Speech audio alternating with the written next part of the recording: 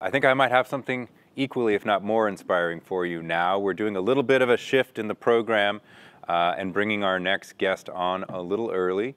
From Olympians to musicians, and musicians to senators. The senator is off doing senatorial duties, but will be back shortly. In the meantime, however, I'd very much like you to meet Connie Lim, a special musical talent and an activist, also known as MILCK. Connie is a recording artist, a writer, producer, and advocate. In 2017, her song Quiet went viral, becoming Billboard's #1 protest song of the year. Her recent songs, Somebody Beloved and I Belong, were written in response to the increase of racial injustice in the United States over the last few years. Welcome, Connie. Very good to have you here. Thank you so much. I love seeing, you've got like your pro mic there and your pro headphones. Look like you know what you're doing. You got your Zeppelin t-shirt. Now we're like, we could be friends. Yes, I'm glad you noticed. Oh, yeah. Yeah, every time I wear the shirt, I put on some Zeppelin music to get in the mood and justify why I can wear this shirt. Okay, It's so nice to meet you. Very good to meet you. All the Zeppelin fans out there in the audience, now is the time to jump in the chat and argue about your favorite Zeppelin album, okay, or your favorite Zeppelin song. I am looking at the chat. I expect to see some responses. Let's start just with the moment that happened to you, which is encapsulated by the song Quiet. Tell us what happened there when that came out of nowhere and sort of, you know, thrust you into the spotlight. Absolutely. So for those of you who are getting to know me at this very moment, I wrote a song called Quiet, and it was my own song of healing and really reckoning with the story I was telling myself from there was a difficult time in my life where I experienced abuse and sexual assault, and I had this narrative that it was my fault. And Quiet was a song of me reclaiming my voice and basically telling myself that it wasn't my fault and that I do deserve to have a place to tell my story and to heal. And I ended up writing a choir piece where there's a 7-part harmony, and I invited a bunch of strangers to sing it with me on the streets of DC in 2017 at the Women's March. And it was really about a time of being able to come together and to harmonize. I say this often, that harmony is a really good exercise of learning how to trust myself to sing a note while others sing their own unique notes. And then together with that trust and self-expression, we create something really beautiful. And so Alma Harrell, who is a frequent collaborator of Procter & Gamble's as well, happened to walk by and film on her cell phone. And the song and video went viral through her Twitter and Facebook accounts. And I completely was just floored by the reaction because this was such a personal song for my own journey. Somehow it resonated with millions of people in their own journeys of finding and uncovering their voices.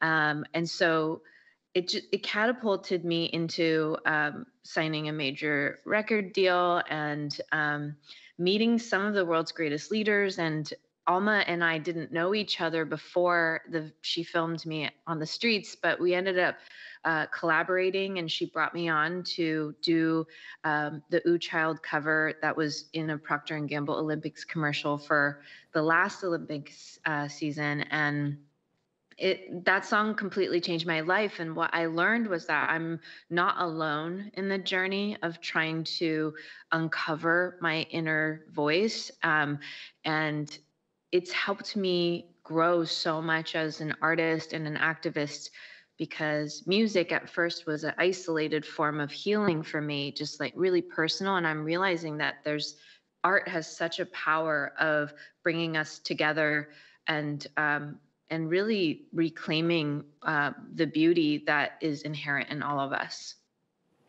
Yeah, I guess I just didn't realize that that was Alma's account that Quiet broke out on. Alma spoke here at Signal at our last live event. She was here on the Oh, Signal wonderful. stage. She's a force. I mean, what an Truly a force. what an extraordinary serendipity to have her swing by with her iPhone and capture that moment at the Women's March. And you mentioned that what came of that, out of many things, I'm sure, was a major label signing. We've been talking throughout the day about the changes in the media world, the entertainment world, and you've been part of that because you left your label. I did. And you made that very difficult choice that sometimes artists are afraid to make, of going out on your own and sort of becoming, MILCK Incorporated, I guess you could say, running your own business, right? Absolutely. And you're finding new ways to work. Can you talk a little bit about that? Absolutely. Yeah, I think, this pandemic, a lot of people use the word apocalypse, and apocalypse also means an uncovering and a revealing. And what this period of time did for me was revealed to me what my values were. And I absolutely loved and respected my process and experience with the record label I was with. I also felt this yearning within me to find a different rhythm with my art and my business. I think sometimes in like mainstream major systems for entertainment, sometimes it can happen where the artist gets a little pulled away from the process of the art making. And I really wanted to get more intimate with my business and my creative process. So I'm actually finding a new way of being able to sustain my art making and also the process of marketing my music. And it is like partnering with companies like Procter and Gamble. And I even, when I say company, I actually think of good company, right? Mm. Like having good company at my house, like people who I relate with and who I've built a relationship with over the past 5 years almost. Getting to know Allison Tubman and Mark Pritchard at Procter and Gamble, and really delving into the values that we overlap. And so I created the Somebody's Beloved Fund, which was inspired by the racial justice movement that's really, blossoming into high potential change. And Procter and Gamble's been really willing to help me share my music and funnel the energy that comes from the songs into somebodiesbeloved.com, where we celebrate the 10 racial justice orgs that we so deeply love, and also create more art to help people reflect on racial healing and how we each can take a creative and joyful and innovative role in the movement towards more peace and justice. And as I understand it, you've worked with P&G and others to roll out your latest single, "I Belong." Is that correct? Absolutely, yeah. I Belong felt like my own reclamation of this time of feeling like, do I belong here with the increased hate of the AAPI community? And, there was the rise of the hate and also the rise of the allyship and the support. And when I sent this song to Mark Pritchard and Allison and the teams at P&G, there was this conversation that started happening of like, perhaps we can partner. And this has never been done before, so it's very innovative and exciting. Is Procter and Gamble helped me release I Belong by engaging in social media campaigns on Snapchat, and also just really supporting the music video creation. I had complete agency in telling my story, and I think that meant a lot to me, because I had developed a relationship of trust with Procter and Gamble, and they trusted that the story I wanted to tell in reaction to all the increased hate was something that they could get behind. Right.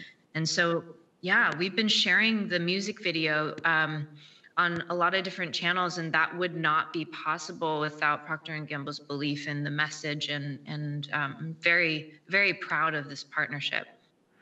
Well, I would say that everyone in the audience could, go click on a link and watch the video, but maybe they could hear you sing it now? I would love to. I'd love to sing for you all. I came up with an acoustic guitar rendition, so yeah, let's do that. Awesome. Let's hear it. All right. Thanks for the great conversation too.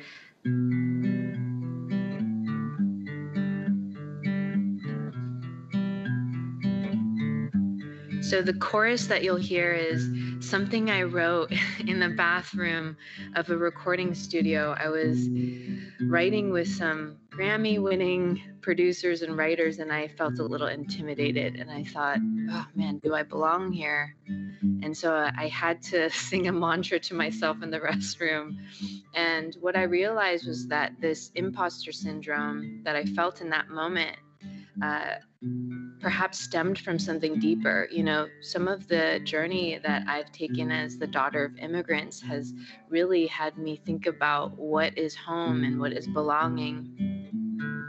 My hope is that this song can make people feel a deeper sense of belonging, no matter what heritage or culture or background from, because I know we all long for that. And I do believe if we each feel more free to belong here, we can feel more generous and kind and understanding of others.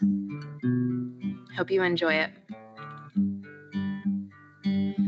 Ooh, I belong.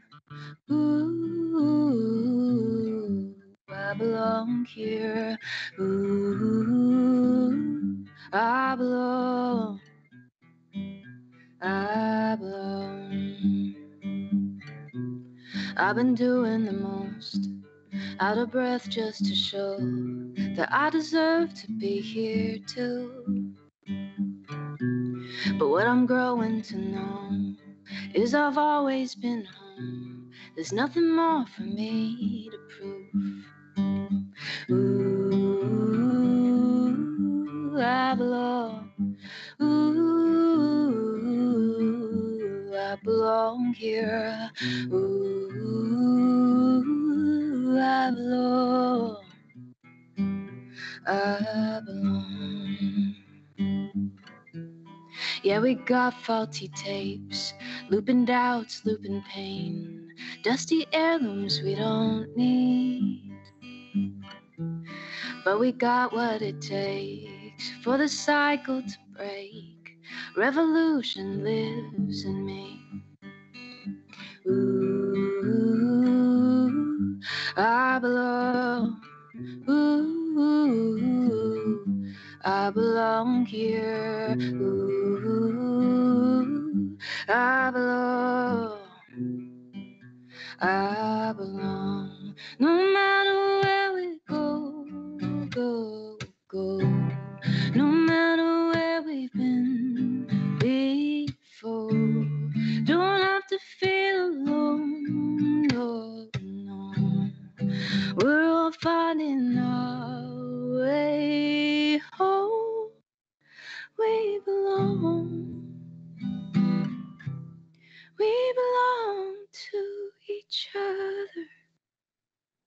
No matter where I go, I belong. No matter where I've been, I belong here. I'm not alone. I belong. I'm home. I belong. Ooh, we belong. Ooh, to each other. Ooh, we belong. We belong. We belong. Wow. Thank you. As I understand it, one of the folks that was in that group that led to the inspiration for that song was John Legend. You were working with John Legend on something when you retreated to the bathroom and found that mantra. You know what? It was actually Raphael Sadiq, but I actually have had the pleasure of meeting John Legend and being in the studio with him too. And I did feel that same feeling of like, oh, like that pitter patter, Right. in my heart. And then settling into like, okay, I belong here too. And I hope I can really feel that more and more. Well, I think everyone in the audience certainly felt that. Thank you so much, Connie, Thank you, and John. Thank really you. appreciate it. And keep making music. Will do. Nice to meet you. Good to meet you.